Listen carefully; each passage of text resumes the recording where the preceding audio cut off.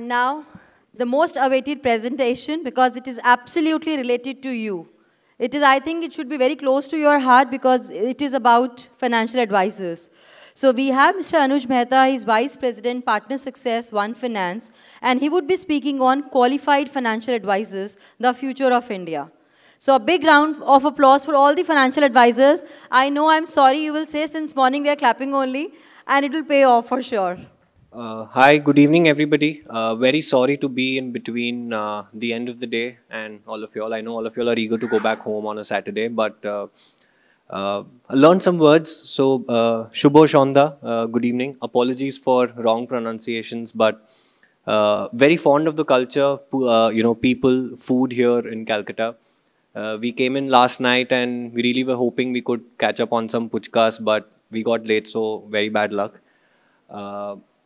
But yeah, I'm here to talk about how qualified financial advisors are going to be the need in India in the next 10 years. I think a lot of speakers here today have spoken about a lot of things such as mutual fund sahi hai, but advisor bhi zaruri hai. About how in just the previous presentation we were talking about the Indian demographic in India and the way it's shaping up. And how in the next 10 years, majority of the Indian population is going to belong to the middle net worth income group. So we've clearly established the demand. We've clearly established the need. I'm just going to be talking about certain challenges that we face today and how One Finance is trying and coping up and trying and providing a solution to all these problems so that we come up brighter and stronger.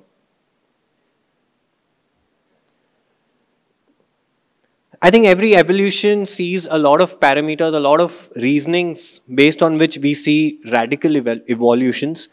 If you look at the consumers in India and the basis on which they trust, you see in the last about 30, 40 years, the parameters have changed. The pre-liberalization, privatization, globalization, right, the 1960s, 70s and 80s era, people were majorly dependent on government entities for trust. You know, if you are anything that is related to the government, there's trust. Otherwise, people find it difficult to trust. And then in the 1990s, liberalization, privatization, globalizations happened. A lot of international brands started coming into India. Private brands started flourishing in India. And hence, the trust evolved from not just government-backed, nationalized entities, but also private banks, private institutions, private brands, so these brands started creating trust amongst people. And then in the era of 2000s, we started seeing technology coming into picture. And slowly and gradually, the need for trust started moving towards privatization, tech, and innovation. And we are here today in the 2020s era where obviously digitization, nationalization, liberalization, privatization, globalization is important for trust. But most importantly, due to the awareness that the consumers have today, transparency becomes the most important factor for a customer to trust any financial services provider in India. Because believe it or not, you people know this better than I do on the stage today, that money is a very big taboo in India. People are not comfortable talking about money to other people. People are not comfortable trusting an entirely unknown person when it comes to matters about money. And hence, transparency has become an extremely important aspect and parameter for people to trust on the financial services provider. The point that I'm trying to make here is the more the regulatory compliance increases, the need for trust decreases. The relationship is inversely proportional, right? And you can see that in the numbers here, taking a parallel, from the equity stock market, demat industry in India today, right? Before PAN card became mandatory, there were literally just 54 lakh people who held an active demat account in India. The year PAN card was introduced, in just 1 year, that number doubled. And then when it kept moving, we saw digitalization coming into picture. We saw Aadhaar card coming into picture, becoming mandatory. And today, the kind of demat account holders that we have in India. The point that I'm trying to make here is the more transparency, higher regulations, higher honesty, higher honest focus towards offering of services helps you build your trust in financial services that the consumers want to opt for. So now that we've seen about how the industry is evolving, how do we see evolution in the coming years, a lot of different kinds of people who offer financial services in India today, right? We have product distributors, people who are, experts in ensuring that a product is delivered to the consumer. There are product manufacturers, there are advisory companies. But to stay relevant in this financial ecosystem, we're going to see very clear changes and evolution in the coming 10 years. Relationship managers and private institutions, will evolve into becoming qualified financial advisors who provide holistic financial well-being to customers. When you talk about product distributors, right? There's either an online distribution or an offline distribution, a regular or a direct. They're all going to bring into, an omni-channel distribution. So there's going to be a clear distinction between companies who manufacture products, individuals and corporations who distribute products, and individuals and corporations who provide the right advisory on which a product can be distributed on. We've also seen a lot of, regulators undercurrent for fee-only based businesses in India. Obviously, we've seen in the last couple of years mutual fund moving from regular to direct, but we've also seen insurance, AIF, PMS moving into direct sort of arrangements by the regulator. We've seen some changes where, the commission transparencies has been increased in products. Upfront commissions have been, removed, and trail commissions are starting to reduce. The point that I'm trying to make here is the stakeholders are seeing the future, in advisory, where a consumer is going to need a holistic approach towards enabling their financial well-being on a better direction, on a better path. And how are we trying to validate that? Well, the numbers speaks for itself.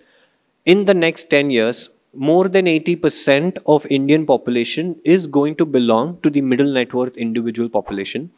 This population is going to be a lot more aware. They're going to be a lot more educated. They will have money, and they are going to need assistance, honest, qualified advice on managing their finances and planning their financials for a better future, right? If you look at it purely from a numbers point of view, there's going to be an addition of 140 million households in the middle income group. One problem that we have today is that in the next 10 years, 30 crore Indians are going to see retirement. And that number is only going to increase beyond 30 years. I just saw a tweet today where it said that how strong is retirement planning in India? I mean, travel to a country like a Singapore and you'll see most of the public services, like people working at airports, people working at railway stations are majority senior citizen people. We need a robust structure to ensure that the people who are retiring are financially capable of seeing through their retirement. I mean, what is the life expectancy today? The kind of awareness that we have towards health. How many of you in this room are wearing smartwatches? How many of you in the room are counting the number of steps you take in a day? The kind of water that you're drinking throughout the day? The health awareness amongst people is highly increasing. The advancement in medical science is increasing, which means life expectancy is going to increase.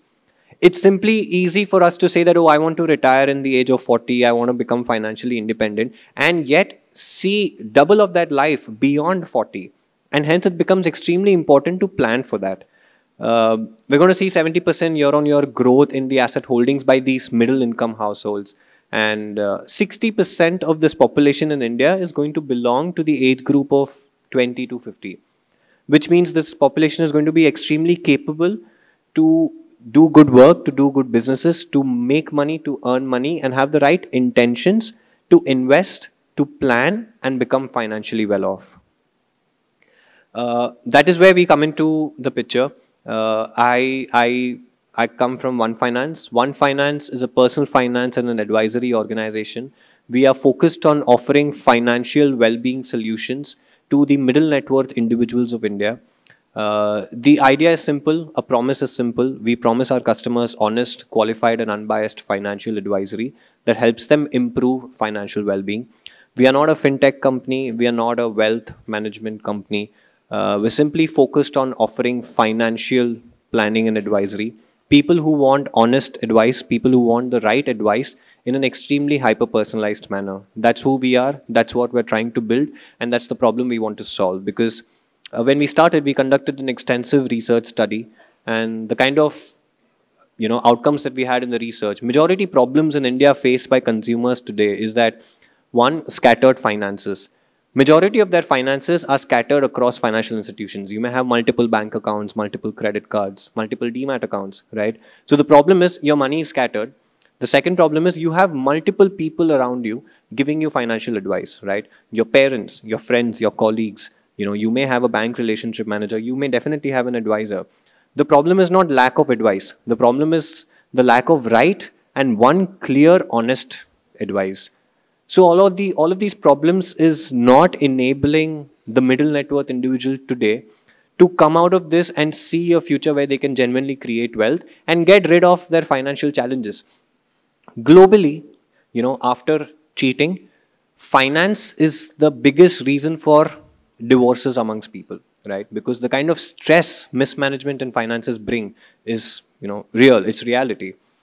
To meet that entire demand, we need a lot of qualified financial advisors in India. Now, the reality is, if you look at the numbers in India, you look at any financial planning and advisory educational certificate like a CFP or a CWM, the kind of people who are holding active licenses is extremely less. Although the kind of efforts that AFM is putting in ensuring that people take up certificates like CWM is amazing. We need more and more people to come up with these certificates and taking and clearing them. If you look at the number of RIAs in India, we have less than 1,500 people, to be precise, somewhere close to, 1,250, 1,270 people in India. Compare ourselves to a country like US. For 1/4 of the population size in comparison, they have more than 90,000 people with active licenses for PFP. They have more than 1,50,000 people holding licenses like CWM and more than 15,000 people who are RIAs. I mean, financial planning in the US is as common as having a family doctor in India. A taxi driver in the US would have a financial planner because there's awareness in the country. The other side of the problem is having people become aware about why financial planning is important in India. That is the need we are addressing at One Finance through qualified financial advisors. For us, a qualified financial advisor is an individual who understands the importance of financial planning, understands the importance of holistic financial planning, and does not interchangeably understand that financial planning is investment planning. They take into account retirement planning, tax planning, estate and will planning, liabilities management. Liability is such a big need in India today. Access to credit cards, access to debt has become extremely easy. You could just buy, an expensive smartphone on a 6-month zero-cost EMI, right? But you don't realize the kind of impact that this debt could have on your overall financials. Liability management is becoming extremely important. So an individual who understands the need for holistic financial planning, an individual who practices holistic financial planning and is certified with either of these certificates mentioned on the screen, right, becomes eligible to become a qualified financial advisor with One Finance. There may be people who at an independent capacity today are doing fee-based financial advisory services. Why would I tell them to become a qualified financial advisor with One Finance? Because one, there's no stress of regulation or compliance because One Finance, being a corporate RIA, gets into an agreement with the client directly as an RIA client. The arrangement between the qualified financial advisor and One Finance is that of a consultant. There's no need for bringing in clients collecting financial. The biggest problem an advisor in this room sitting here faces today is what? Acquisition of clients. Because majority of the client acquisition in your business is through referrals. Now that has its own advantage and disadvantage, right? Advantage because once a client comes into you, into your business, and when you do good work for them, they would never leave you. The lifetime value of that client is extremely high. Rather, they bring in 10 other clients. That's the advantage. Disadvantage, it becomes difficult to scale because if you're at 50 clients today, to have 5,000 clients is not easy. Second is operational challenges. Once you've got that client into your business, you may have an Excel sheet and a heavy Excel sheet that you would share with them, collect the entire financial data, manage, maintain, analyze, and then prepare a financial plan, right? And to prepare a financial plan, you may go into different platforms, multiple research platforms, try and see what product is working well for you, not working well for you, understand the client psychology requirements. So much goes on to it that it may take at least about 2 to 3 months for you to come up with a financial plan that would genuinely help the customer. And the same cycle repeats on an annual basis, right? Through One Finance QFA, all of these problems get solved because we bring in the clients, we collect their financial information, our quant labs prepares a financial plan structure. You know, all that you have to do is focus on the main skill set, which is financial planning and advisory. I would compare ourselves to a multi-speciality hospital where all of you all as qualified financial advisors becomes the specialist doctors who is a visiting doctor, right? We bring in the patient, we bring, you know, we build the infrastructure, we diagnose the problem. If surgery is required, we admit them into the hospital, into the operation theaters, the patient taken. We open the body, my team of doctors also prepare you for the operation. You just come in, do the most important part of the surgery, which is, if it's a bypass, well, then maybe grafting if you're a heart specialist. Come in, do your work, and then you leave.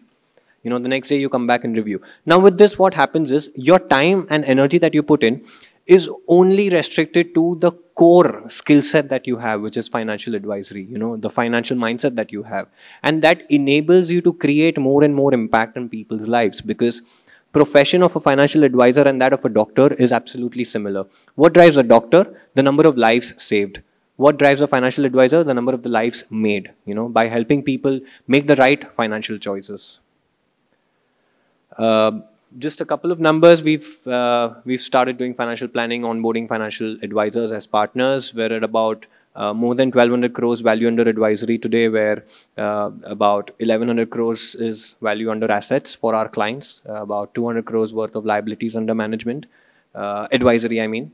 And we've had more than 30 people who are qualified professionals who've partnered with us as qualified financial advisors from across the country.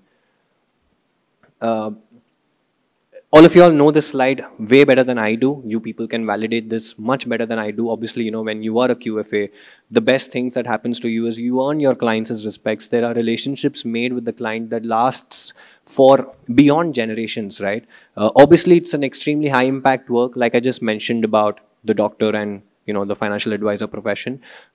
As an individual, you have the opportunity of an advisor to build a business, a legacy that can be passed on to your next generation. You know, your second generation can take up your business and cater to your clients' second generation. Obviously, there's a lot of personal and professional growth, and I mean, no doubt there's good money in this profession, right? I think, yeah, that's what I had. I wanted to keep it short, simple, to the point. What is the problem? What are we trying to solve?